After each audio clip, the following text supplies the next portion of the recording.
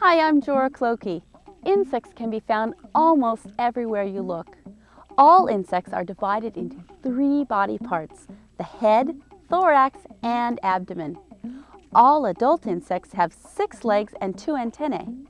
Let's explore the structure, function, and metamorphosis of these fascinating creatures. One of the most interesting characteristics of insects is their ability to blend with their environment. They are experts at camouflage. All insects undergo metamorphosis, or a change of form. There are 3 types of metamorphosis: gradual, incomplete, and complete. Let's start with a look at this process.